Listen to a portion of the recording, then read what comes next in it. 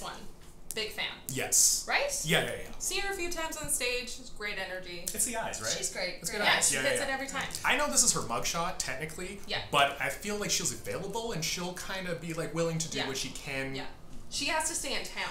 Yes, parole officer will have to be flight there. risk, But all of that. Well, what about her? Hilarious smile. Really? Hilarious smile.